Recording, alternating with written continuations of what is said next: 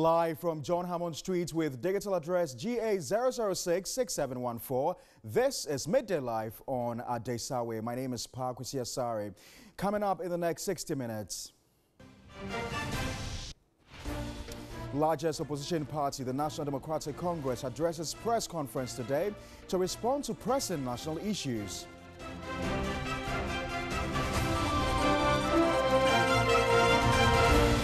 Also, Electoral Commission rejects suggestions 8 officers were involved in thumb-printing ballot papers in recent referendum.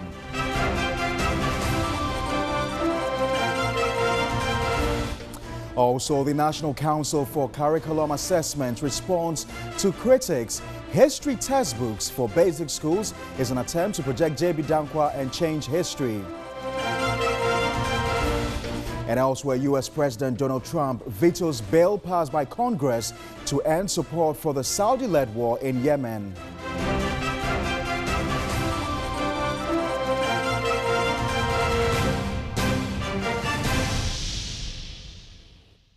We've got details of these stories plus many more coming up in the next 60 minutes. Be reminded that we're streaming live on Facebook. You can also join us with your views, comments and suggestions on any of our top stories this hour. Visit any of our social media pages on Facebook and on Twitter. Right, so the largest opposition party, the National Democratic Congress, is currently holding a press conference. My colleague Martin Isidudate is at the NDC headquarters. Let's go live for updates on this press conference. To be used is deployed to the existing districts before about 40 or so other districts were created. So these new districts don't even have the equipment. So what will happen is that if we allow the proposal to stay, it will mean that people within the new district will also move to the parent districts in order to get their names registered. And you can imagine the problems that this could create.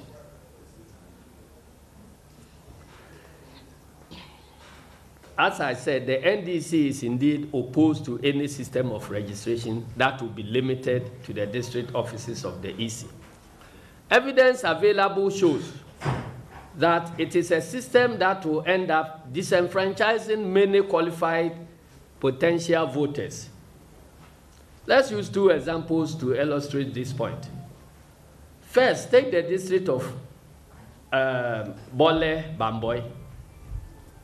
People living in Bamboy, about 95 kilometers away from Bole, the district capital, will have to travel to Bole to register. And to make matters worse, I think Bole is still under curfew. So having traveled 95 kilometers to the district capital, if you are lucky and you will reach there,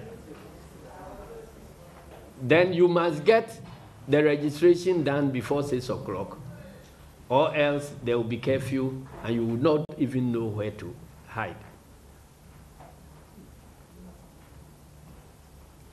The time, distance, energy, and expense involved are enough deterrents for any such voters.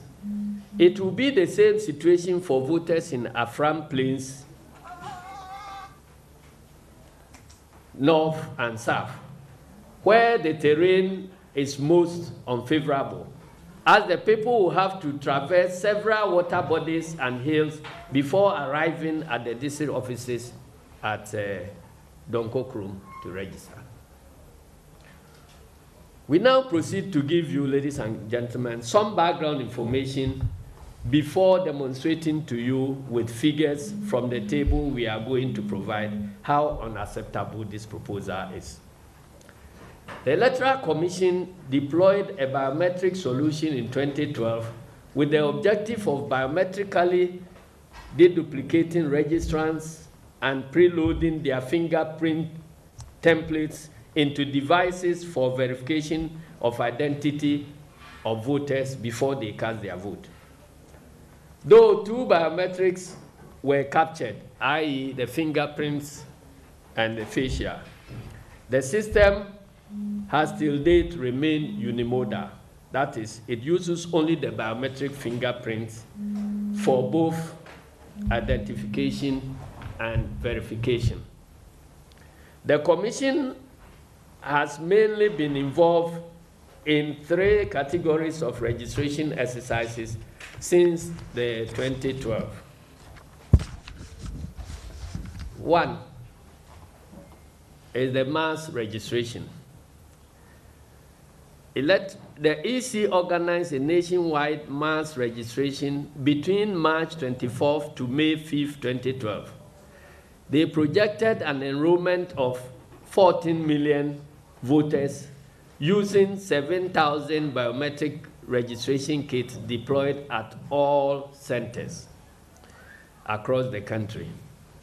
In all, 14,148,890 voters were provisionally registered. After data processing and biometric deduplication, 13 million, I beg your pardon, let me take that again. In all, 14,158,890 voters were provisionally registered. After data processing and biometric deduplication, 13,724,370 distinct records remained on the register.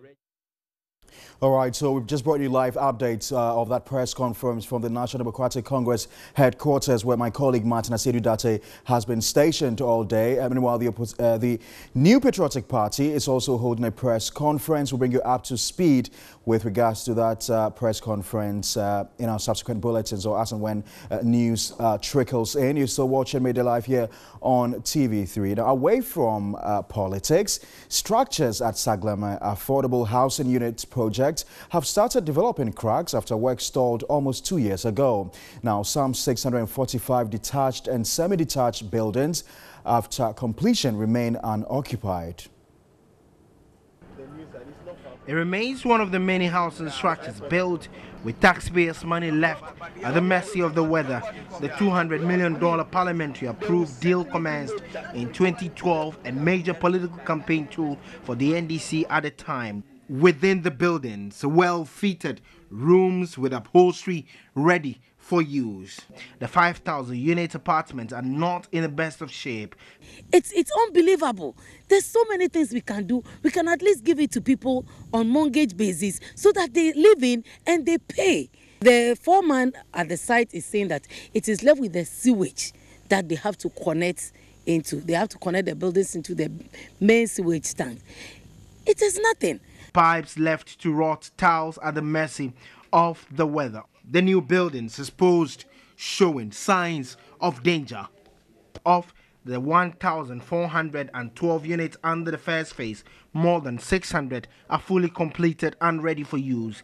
The minority side of the Parliamentary Select Committee on Works and Housing visiting the site in the Ningo Pram constituency says the facility cannot be left in its current state. In view of the fact that the current housing deficit is estimated about 2 million housing units and growing, the minority demand the following. The government, through the Minister of Works and Housing, should go into immediate negotiation with contractor Michels OAS Construlos Ghana Limited to enable them to go back to site to complete the first phase of the project.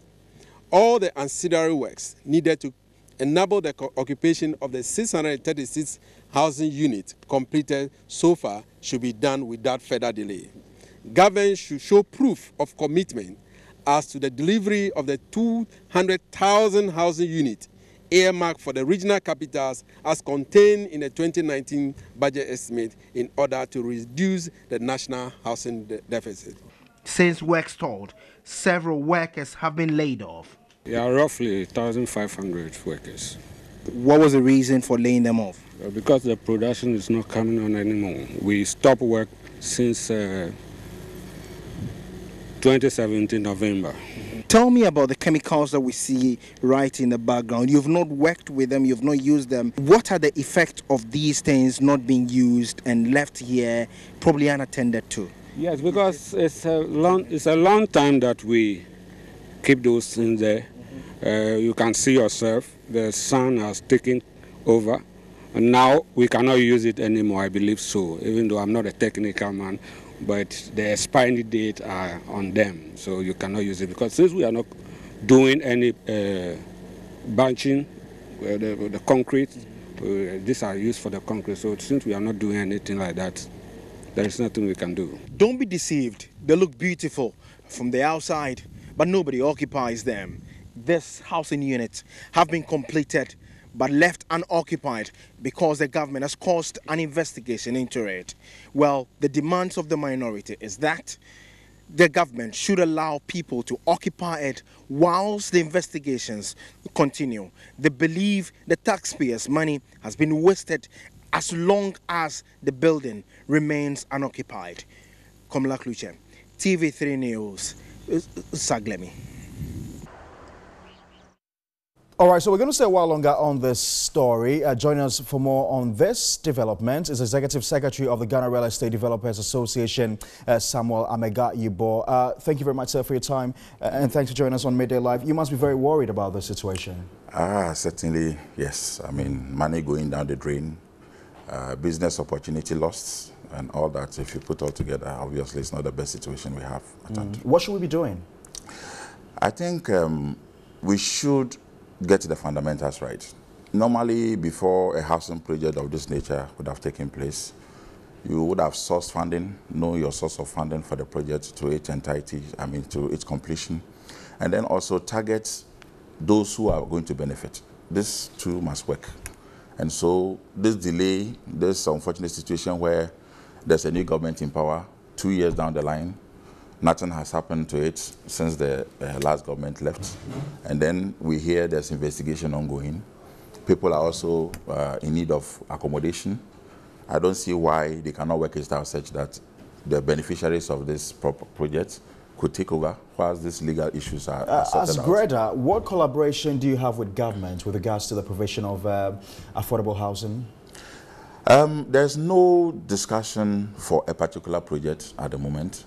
And if you may know, you realize that all the housing projects that are in the news are being done almost by foreign entities.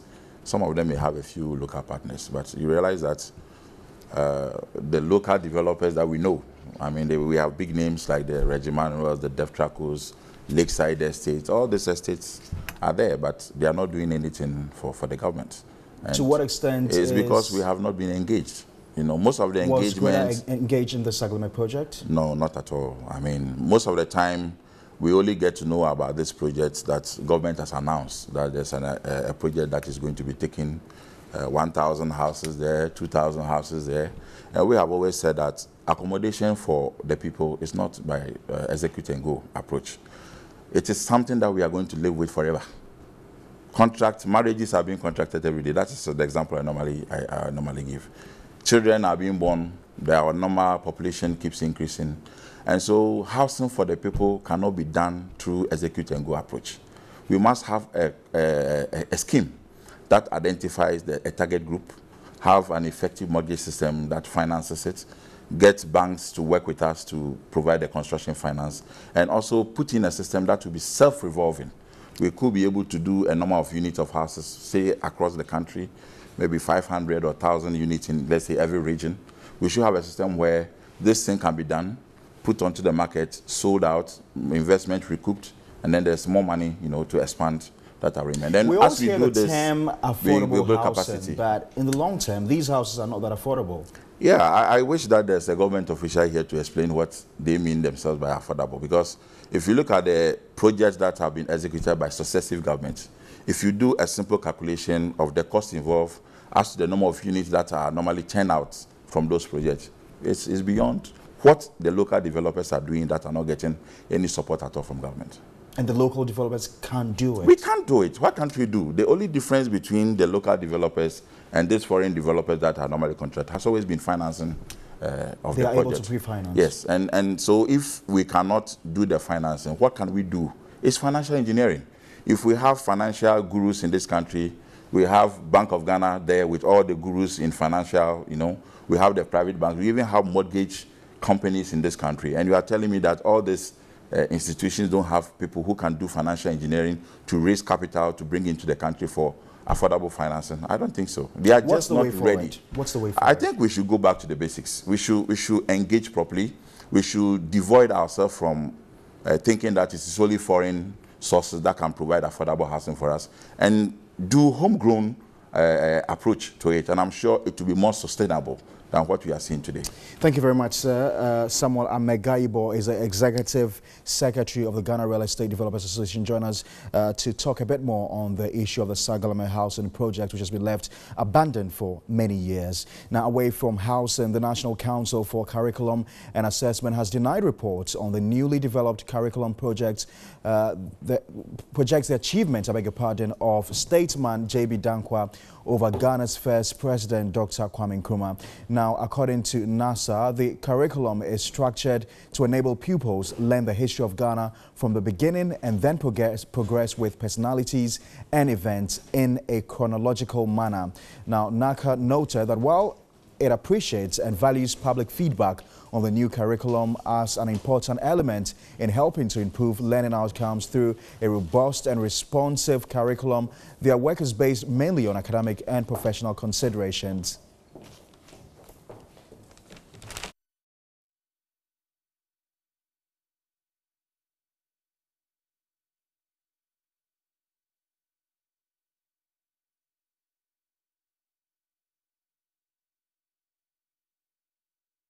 Right, so we've just been joined in the studio by Professor Kwame Osei-Kwarteng. He's the National Chairman for Curriculum and Assessment.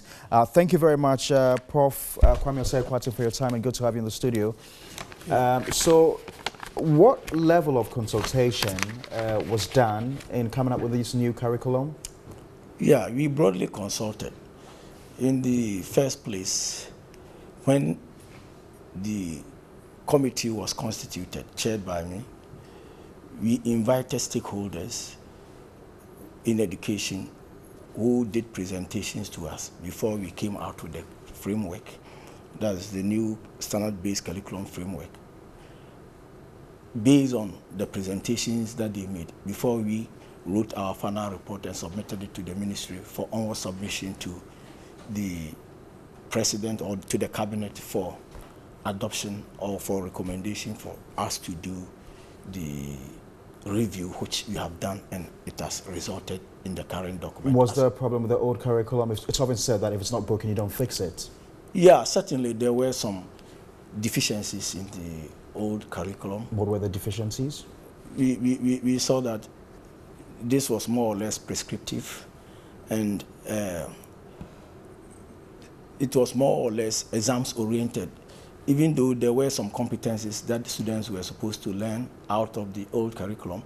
But because people and parents were more interested in their children passing the examination, BEC and WASSCE, so that they could further their education, the students were always interested, not in the content and the pedagogy that is supposed to go with it. It should be child-centered so that the child goes through the pedagogy and at the end of the day is able to imbibe the skills or competencies that we want them to learn, the values and what have you. But these things were not adhered to, and teachers did whatever pleased them. What they would do so that their pupils could pass exams was what they were interested in. And we realized that most of the time there was a league table. So every school wanted to emerge on top of the league table. And there was also a report that, in actual fact, most of the students at the end of the day will fail the exams, they will not pass and become dropouts. And you also look at the technological changes in the world. We are now in the fourth industrial revolution, digital age. And as the world changes, as society changes, as society is dynamic, you must also adjust to the changing patterns of society. Mm-hmm. So this was one of the reasons or considerations that we considered in reviewing the curriculum. I'm sure you've had concerns about the new syllabus, yeah, and about the fact that it seeks to unduly project Dr. J.B. Dankwa over Kwame Nkrumah. What's your response to that? That is palpable falsehood. It's not borne out by any historical fact. Any person who says that we want to project J.B. Dankwa over and above Kwame Nkrumah is doing that for political reasons. He has not perused the document, which a copy of which I have before me at your studios here. Now, what they did from the investigations that I have done, and people who have talked to me, and somebody had even confronted me personally when I was doing my morning jogging on Saturday last. He was saying, shame on to me, because we have projected J.B. Dankwa. To what extent, this is the book that you have, to what extent is J.B. Dankwa mentioned in this book? The number of times J.B. Dankwa is mentioned in the book is irrelevant. Why? Because we are looking, if you look at the page 4, that is the first time you mention J.B. Dankwa's name. It's mentioned. It's not mentioned because of anything. It's mentioned because of his intellectual output. He did the research about the origin of Akans, how Akans migrated to this area, and the cultural similarities between the Akans in ancient Ghana. He said they began from, if you have read about J.B. Dankwa, anybody who has done history and has studied about the origin of Akans at the university will know that they say that J.B. Dankwa, from his perspective, he says that Akans originated from Sumeria in ancient Mesopotamia, came to Egypt, and then there they move away from ancient Egypt to ancient Ghana Empire, where they established the ancient Ghana Empire. And he looks at their systems of inheritance, matrilineal, which is similar to the accounts of Ghana, their chieftaincy practices, human sacrifice after a chief is dead, somebody, then page boys who sit in front of the chief holding these swords and what have you. Those who are raising the issue about you trying to unduly project JB over Kwame Nkrumah, have you asked them why? You say, have I asked them? Why? I haven't asked them, to be honest with you. I haven't asked them, but I've seen that they are being mischievous, because what I noticed from, or we have noticed from our research, I mean, our investigation, is that they went to the net and Googled JB Dankwa. They look at the document and Google Dankwa.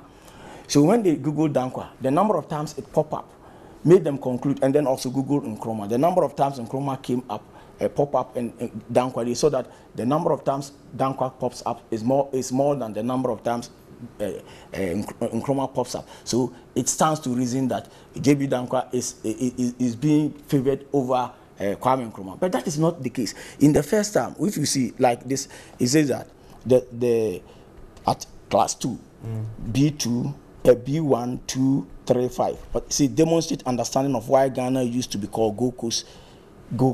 So in learning about the history of the Gokus, the country, certain part of Ghana was called Gokus. When the Europeans came, Portuguese, Costa de Mina, they give that name because of the prevalence of gold along the coast here. When the Portuguese came, they used the commodities that were prevalent at a particular coast. And so per the new syllabus, the students should know this? Yeah, they should know this. And it was J.B. Dankwa's research, which he gave to UGCC, of which Nkrumah was part, Akwaje was part, Edward Akufo-Addo was part, William Oforiatta was part, Obeche Willamte was part. He gave to them and said, based on my research, this is how we should call our country, because most of our people in this country are... Was J.B. Dankwa missing from the old syllabus?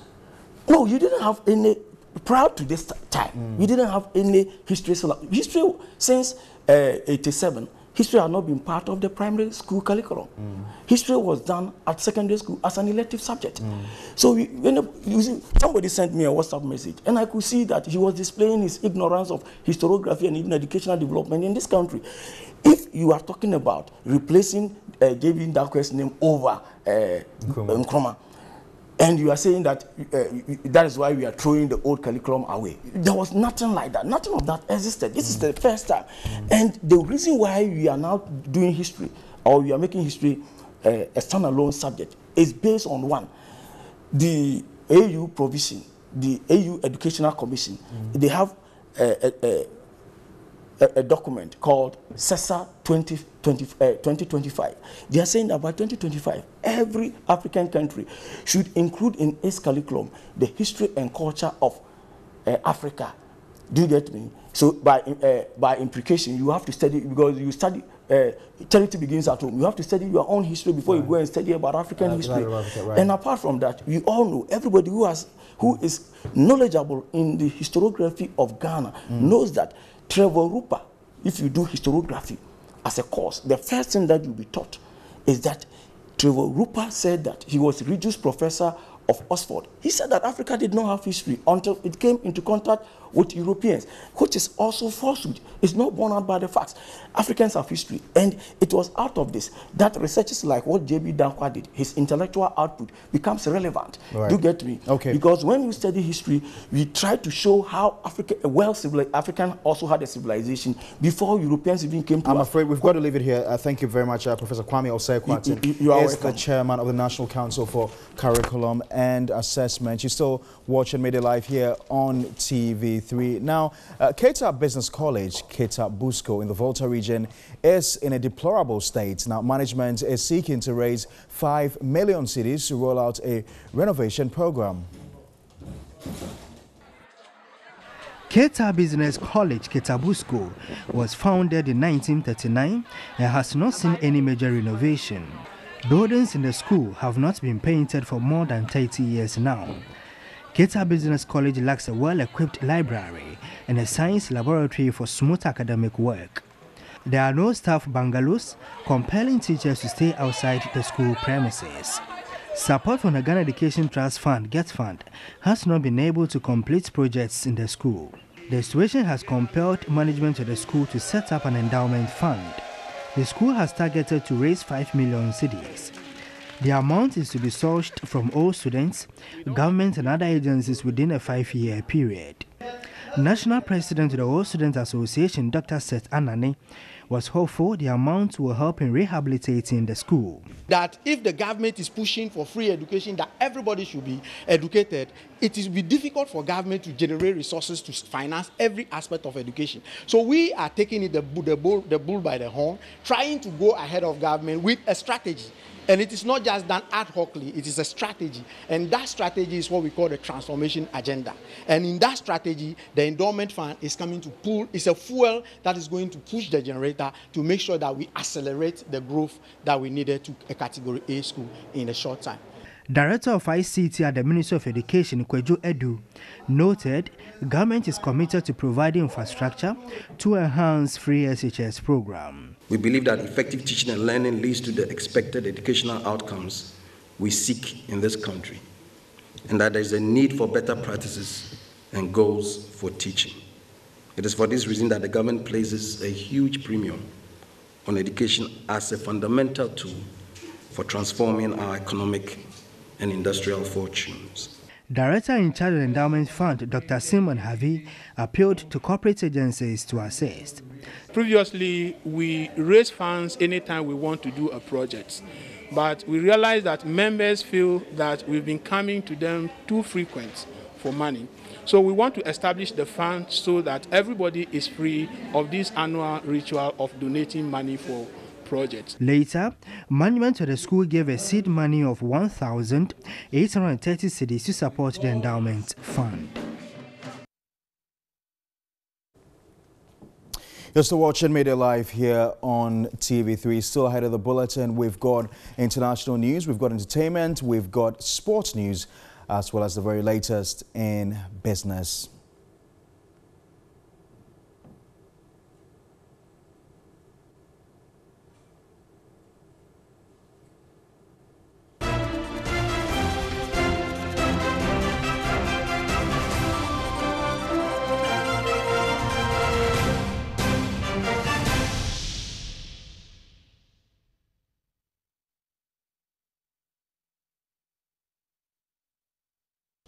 You're still watching Midday Live here on TV3. We're going to go shortly now to our reporter Godfred Tanam, who is at the NPP head office where they're holding a press conference. Thank you very much, Godfred, for joining us. So what can you report? So the NPP organized the press conference this afternoon to tell delegates and the NPP members who want to contest for positions in the newly created regions to make up their mind to do that, and this is going to be done on the 18th May, which they describe as an extraordinary conference.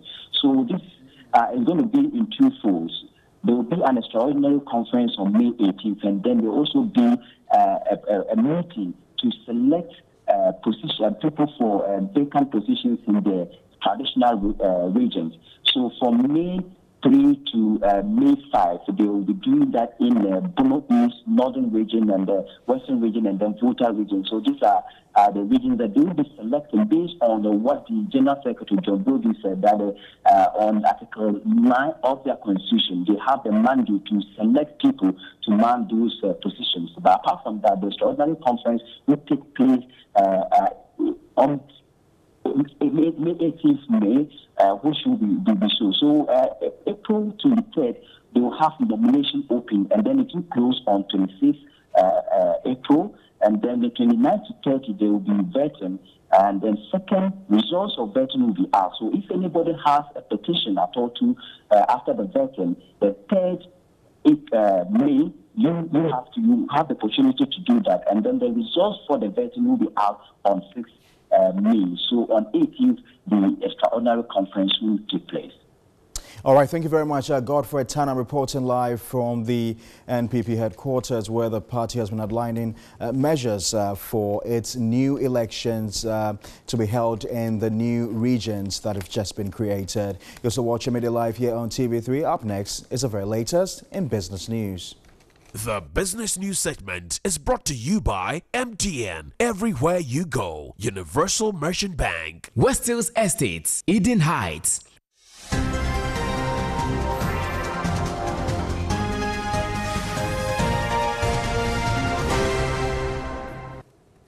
Now, the Ghana Revenue Authority is engaging stakeholders for inputs and feedback to inform further actions and decisions on the implementation of its e-payment system. The platform, scheduled to be rolled out before the end of the year, will be used for the payment of personal income tax, vehicle income tax, and the tax stamp. The operations of the Ghana Revenue Authority has been largely manual. The filing of annual and monthly returns, submission of self-assessment estimates, and submission of declarations for purposes of import duty payment are all conducted manually. In 2017, however, the Customs Division started the implementation of the paperless clearance of imported goods. The integrated tax application and preparation system, which enables individuals to file their annual personal income tax returns electronically or online, has also been launched. Stakeholders, including the Ghana Union of Traders Association, GUTA, transport unions, small-scale industries, the police, the media, among others, have been sensitized on the e-payment system scheduled to be implemented before the end of 2019. The platform has been designed to initially enable commercial transport operators who pay their quarterly tax through the vehicle income tax sticker system, small-scale self-employed persons who pay their quarterly tax through the tax stamp to honor the obligations using the mobile money platform. GRA is now looking at more customer focus, and we are looking at how we can help our taxpayers to pay taxes very simple and easy. So our focus here is more of the pain of the taxpayer to comply with the tax laws. Some stakeholders welcomed the move, but cited perceived challenges which should be addressed. Most of the people are, excuse me to say, illiterates, who don't know all the issues on the phone. So I'm wondering how they'll be able to check or pay. Some drivers are not having mobile phone to check that if their time has reached or to renew their papers. It's only the policeman who is good. Nowadays, these police, some are good. They will tell you it's not. You haven't paid, but you've paid. The engagement is the beginning of a series of programs nationwide to allow stakeholders to make inputs before finalizing the system. In other news, former Energy Minister Emmanuel Ama Kofi-Boah has called for the scaling up of security along Ghana's gas pipelines. He was speaking in an interview during a working visit to the Tuabo gas plant in the Western region by the Parliamentary Committee on Mines and Energy. Here's a report by my colleague, Irama Smith. The Parliamentary Select Committee on Mines and Energy was first briefed about work at the plant before a tour of the facility. Speaking in an exclusive interview after the tour, a member of the committee and former Energy Minister Emmanuel Ama Kofi-Boah stated that gas continues to be at the heart of Ghana's energy security and its relevance continues to be more marked. He asked for increased security and safety along the gas pipelines, especially as the Ghana National Gas Company Limited will be transporting over 300 million cubic meters of gas. There are critical issues that we also have engaged them on. One, we need to make sure that the pipeline security all the way through the 6th district to Abuaze is something that Ghana guys must make a priority. The other issue has to do with the community issues we've talked about. How are they engaging the community, each community along the pathway of the pipeline, so that the community is empowered in terms of safety.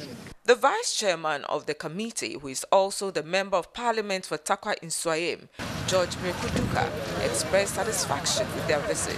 We can't sit in parliament alone and just be monitoring what they do. We need to be here practically to see the things that they do, and we well informed now in terms of our activities, linking it up to the theoretical aspect of it. So I say congratulations to management. I know it's not going to end here. We'll be coming, and we've also been informed of the intended expansion that they will do in future. I believe the CEO and his team are doing well. For TV3 News, Irama Smith, Western Region. Well, that'll be all for business. Let's move on to other stories now. And the construction work of the Jamestown Fish and Port Complex in Accra is expected to commence in July this year, while the Minister for Fisheries and Aquaculture, Elizabeth Afolikwe, made this known when she took her turn at the Meet the Press series in Accra. The $50 million facility is being financed with a grant from China. Fisheries and Aquaculture Minister Elizabeth Afolikwe said geological works is currently being undertaken at the site. The necessary preparatory works, including the drafting of the design and land survey works, have been completed. An intersectoral landing site construction committee to supervise the project has been constituted. She said the ministry would continue to collaborate with other stakeholders to work towards eliminating child labor on the Volta Lake. In 2018, the ministry, with the support of development partners, developed the Child Labor and Trafficking Plan to assist curtail the phenomenon of child labor and trafficking that characterizes some of the artisanal and inland fisheries, especially on the Volta Lake. On job creation, she said government intends to create an additional 80,000 direct and indirect jobs under the Aquaculture for Food and Jobs program. The Aquaculture for Food and Jobs complement the ongoing Planting for Food and Jobs of the Ministry of Food and Agriculture. At full operation, the program is expected to provide additional 50,000 metric tons of fish over a 3-year period for the country. 2,000 youth from the National Builders Corp NAPCO will be trained to provide extension services to fish farmers. The first beneficiaries of the Aquaculture for Food and Jobs, AFJ, is the James Camp Prison Fish Farm. The prison was supported with 3,000 fingerlings, 235 bags of fish feed in January 2019. As part of efforts to enhance intersectoral collaboration, the ministry has instituted a national committee on aquaculture comprising experts from the academia, industry and regulators. Elsewhere, UNESCO has launched the 2019 Global Education Monitoring Report, which assesses progress towards Sustainable Development Goal 4 on education and its 10 targets. While the report focuses on migration, displacement, and education aimed at building bridges. The report is a third and makes a case for investing in the education of children left behind by migrant parents in countries with high rates of immigration. Speakers at the launch stressed the need to empower children and teachers, advocating that the education and migration laws be consistent. There are groups of little children who are being trafficked into this country, very young children. In fact, I'm shocked because there's usually a policeman standing there and he watches these children actually come and stand in the middle of traffic to beg. They're very young children. They are all wearing some brown scarves. I have no doubt that the older people who sit around there are not their parents, that this is part of a big trafficking ring. I'm not even sure that the children are Ghanaian. I don't know. But this is also an assignment. We need to find out. This is about leaving no child behind. National Program Officer in charge of education at UNESCO, Prosper Kwesi Nyavo, said UNESCO has been involved in formulating educational policies, though governments take the final decisions. They have financial implications, they have human resource implications. So ours as an organization is to prevent what is possible under all circumstances, and the government has the duty to make its own choices. UNESCO underscored the need for countries to recognize the histories of others, adopt curricula that respect past history and current diversity of migrants. All right, welcome to Entertainment News. Now, where are you going to be this Easter? I know where I'm going to be. Well, all the action will be at the Jakiti this weekend as the much anticipated Onua FM Jakiti Easter train storms the tourism destination with fun-filled activities. Now, Project lead Bright Asempa is positive that trip to Jakiti will offer revelers the best Easter experience. Jakiti! Well, it's obvious you have to be in Jakiti. I mean, just for one thing, aside the fun of it, there's a lot to learn about Jakiti. Jakiti sits on a peninsula with the Akosombo Dam as well. It's going to be very exciting. There's something about Jakiti and the people in there, you know, very hospitable. The 4-day fun-packed event begins on Friday, April 19 to Easter Monday. The Onua FM Easter trip to Jakiti will afford revelers memorable and unforgettable experience. So great, right from Friday when we get to Jakiti, we're going to have the Aquaba night, but of course we're going to have a lot of stopovers, and the final destination is Jakiti, where we're going to have the Aquaba Bash, and the football gala will be on as well, and in the evening is going to be the street jam, that is the big bash. But there is something special about Jakiti this year, and that is what is happening at the Akosombo Volta Hotel. Saturday evening we're going to enjoy the Kuzi live band, and right from 6 to 10 p.m. From there we move to the Adwa nightclub, and we'll put on our dancing shoes. The fun continues on April 20th, where audience will experience a happy hour jam, followed by an inter-community football gala. A special boat cruise will also be organized on the Volta Lake on Sunday, April 21st. Don't be left out of the fun, as the team has lined up an exciting list of activities to thrill patrons. This year is going to be a big bang. Prayer is on board, and Prayer has promised to shake Jakiti like never before. You know, they've come together and they are promising us a wonderful performance at the beach the Easter Monday. You have to be there.